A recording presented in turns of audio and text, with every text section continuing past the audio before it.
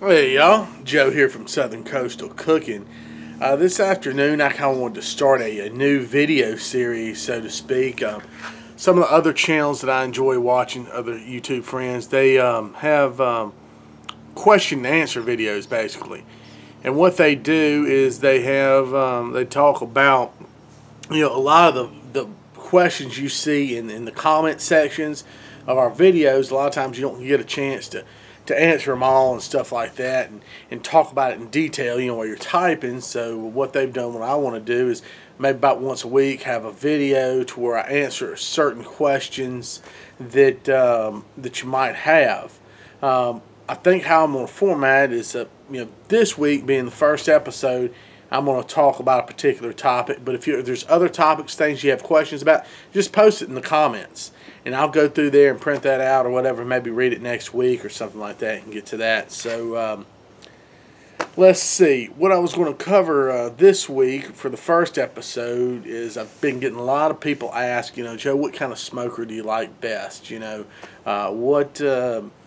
What is your favorite? Is it the Yoder? Is it, you're cooking on these new cookers, the Kamado style, or the what do you call it? The barrel house cookers, stuff like that. So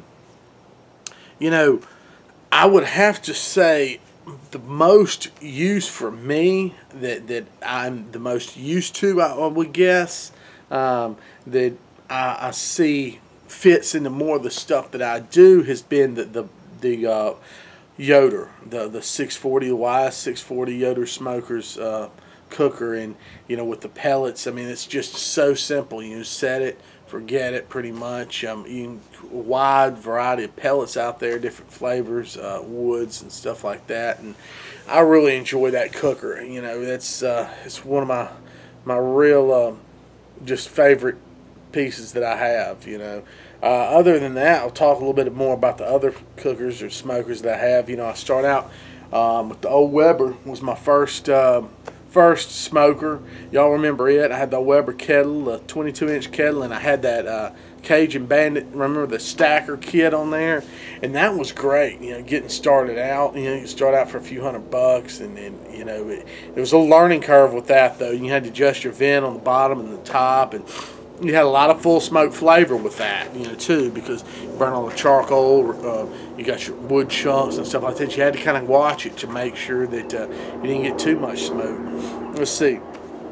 After that, I moved to the Masterbuilt, little cabinet smoker, electric smoker. That thing was great in its own right. I still say, and everything has, what it does best. For instance, the Weber I had, with stack kit and everything, I put out some of the best, which I've put out some great briskets, but one of the best briskets I ever had, and I forget I did on that, but it was very tedious, staying up all night with it, doing all kind of, adjusting and everything. So, yeah, that was good. But back to the Masterbuilt, okay? The Masterbuilt was great because it was another almost set and forget thing. You dial that temperature in, it was just like an oven in there. You put your wood chips in. I even started adding a little charcoal to it just to get some of that char, in there with the flavor of the smoke. I learned that from old TNT barbecue, but it was good. It very much excelled at what I call, let's see, just giving something a kiss of smoke, so to speak. Casseroles. You take like a chicken casserole or something that's already been cooked pretty much, but you had it in the refrigerator, you're saving it for the next day, you want to take it to church or something like that.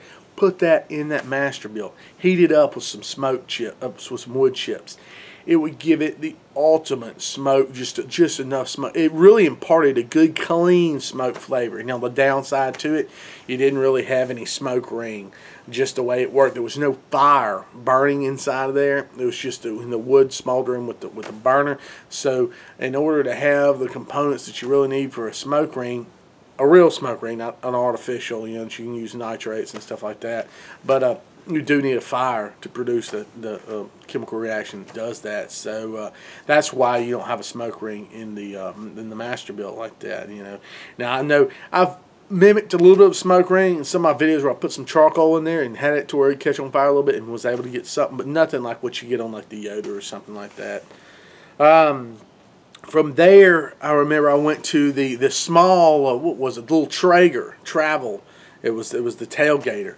That was a cool little cooker. You can cook a pork butt in there. You can handle one pork butt, smaller pork butt, perfectly, and that was good. The problem though with the Traegers though, there was such a thin metal. You didn't hold heat near like the Yoder does. It's just and you would have these burnout things to where it would actually be cycling the pellets in, and the pellets might go out or something like that, and it'd start pouring a bunch of pellets down in the burn pot, or either the what do you call it? The pellet hopper would suck dry down in the middle. You'd have like a vortex, or just a little hole to where everything fell in the middle, and you had pellets all around it, and that would cause it to go out. And that was a real pain. So, but for what it was, for the price and the small, it was a good little cooker. I enjoyed that. It introduced me to pellet cooking, pellet smoking. So, next step. What was my next step? I guess it was the Yoder. Love that Yoder, man. That thing is great. Just heavy as a tank. Really held heat really good. The hardest thing for me with the Yoder was to just trust it. Trust the temperature dial on there and all that stuff. A lot of guys, me included, would put temperature probes all over the place, and we catch a cold pocket that was right up next to the meat, and like, oh, my temperature's off, or you got a probe up here, because the convection and everything going in there, that temperature over there on your thermocoupler or on the showing, just go by that pretty much. Typically, I'd say you go by that minus about 10 degrees. You can set about 10 degrees hot than you want to be cooking, so a lot of guys, just have fits that, they're trying to do all this temperature, but you don't understand the convection cooker where all the air is moving and everything else, and then you've got cold air coming from the meat. That's something I have learned. You have a cold air bubble when you first put your meat in there. It's radiating cold air, so that is going to throw your probes off, but it's not going to throw the main probe off there at the brain there in the Yoder. So, man, that thing was great. I mean, I've started just not worrying about throwing the meat in there. Sometimes now I don't even put a probe in the meat. I pretty much know it by the time. I just let it go, let it roll, go to bed, don't worry about it. I'm about to start trying some new pellets out in it. I've got a friend that sent me some pellets from a new company. I can't wait to try those. There's some like Orchard cherry pellets. I'm going to have to run those in the cooker. Let's see. After that, the grill dome. Man, I'd wanted to cook on a Kamado for so long. Everybody's talking about the big green egg and Kamado Joe and everything like that. And the grill dome was awesome, and I've still got it. And of course, I'll still cook on it from time to time. But the amount of heat that it could hold with nothing escaping, those thick, ceramic walls. I mean, it was the perfect cooker.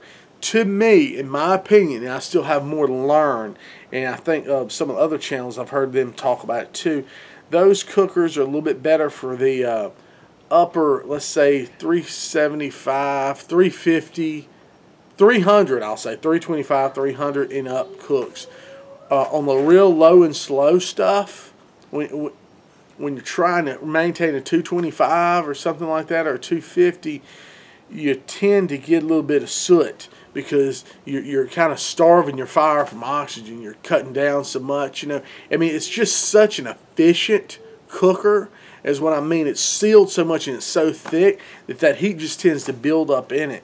So I'm going to play around with that. I mean, it's still made great Q, don't get me wrong. It just cooks a little faster, cooks a little bit hotter. I mean, you saw the stuff they did. I mean, even put up, $200 Wagyu brisket in there. So, I mean, it was good. So, I was happy with it. Downfalls, I guess you would say, the cleanup kind of, you get in there, you really got to kind of take the grates out and get your little vacuum in there and clean out, Although, I mean, if you're just somebody that cooks every few weekends, nothing, no, it's not bad at all. But me, I was doing 2 cooks a week with it and stuff like that. And I guess I'm just so spoiled, when I came from cooking on the Yoder, it's so easy to clean. You just pop the thing out there, and get a little vacuum cleaner right there and just suck the ash out. But anyway, you know, getting it started wasn't bad. It had that hot iron that I put down in there. So I mean, I love it. I suggest to anybody who is a Kamado cooker, because I've cooked on the Big Green Egg and I've cooked on some other ones before at friends' houses. They didn't hold the temperature like the Grill Dome did. I don't know if it was just because they were smaller or what, you know, or the thickness of the sides. But I mean, that Grill Dome would get to temp, and that sucker would hold. You know, it held pretty good. Last but not least, of course, my Barrel House vertical cooker that I'm doing videos with now. It's blown me away so far. It's just, the main fact is the ease of use. I mean, you start your little fire in the bottom of this thing, okay? You know, the detachable bottom, you see me, and I put my coals in there, take about a third of them out, start them, pour them back in. And, wow, I mean, that thing gets hot. It gets to about 350, 370. It's a hotter cook as well, so there's no 225 on this guy. You're cooking around, you know, 325, 350, maybe even up to 375 sometimes. But, you know, wow, does it holds that temperature right there. It gets going quick, and the results have been amazing. I did the chicken. I mean, the juicy chicken, perfect on the outside. The bottom wasn't burnt because it actually, the way they've got it designed, it creates a convection as well with that smoke pouring out the top, sucking air up from the bottom down there. So, really, really good. I mean, it's been so cool. The pork loins from last night turned out awesome. I mean, I really don't have any negatives yet that I've found about it. I mean, I guess, you know, the only negative just about like any charcoal cooker or something is there is going to be a little bit of cleanup, you know, there, and you got to get your charcoal. But I mean, this is very phenomenal. I mean, because that bottom piece comes off and it's like that big, I can take it, dump it in the garden, or, you know, wherever I'm throwing the stuff away, you know, after it's cooled, of course, spray the water on it. But, you know, I mean, it's so easy how it comes apart. You're not sitting there fighting this big old smoker and trying to dump everything out, you know. So that makes stuff very, very easy. Next step I want to try with it, I've got that smoking wedgie, you know, that you put the pellets in. It's like a little pellet holder. I want to try putting some pellets in there on top of charcoal, using them for my smoke. I think that would be pretty good. And the room's amazing how much food you can fit in there. I was kind of worried about when I first got it. It was so small as far as, you know, diameter. But I mean, it's you can hang plenty of food in there, you know. So that's really cool. But those are the questions I want to touch on today. You know, kind of you know, the smoker stuff. Other people have been talking about, are you going to go? Excuse me, you going to go back to the Yoder? Oh, absolutely. I want to try all these different, you know, I want to try as many types of barbecue pits and cookers as I can, because I want to get experience with it all. I want to experience the different, you know, techniques and stuff like that. You know, of course, you know, I think the Yoder will always kind of be my staple, you know, go-to piece, you know, if I had, you know, to say, you know, that's going to be my main cooker. But, you know, gas grill. I guess I'll throw that in there. I had that Napoleon gas grill. That thing was great. You know, for what was that sear station on the thing was amazing. You know, it seared the steaks and all that kind of stuff. Really good. And it had a charcoal tray. I need to try it sometime with the charcoal tray. You can actually use it as a charcoal grill. But yeah, it was great. Some stuff I'd like to try in the future. I'd love to cook on like one of these Yoder stick burners. You know, like a Yoder Wichita or something like that, or Kingsman. You know, oh gosh, I don't have the time. You know, that's something that you do have to babysit it all night, you know, and which, you know, I get off work on Saturdays usually, you know, it's late, you know, about 8 o'clock or so by the time I get home and get going. So, I mean, if I started to cook like that at 8 o'clock at night, I'd be up all night. I mean, there'd just be, I don't know. I'm going to have to talk to some of the guys that have them. I know if T-Roy Everett, T-Roy Cooks has got one. I don't see what kind of time frame it would take. You know, you stay up all night with it. And another thing, you got to have wood. You know, somebody bring the wood, split wood, and stuff like that. Post oak, I guess.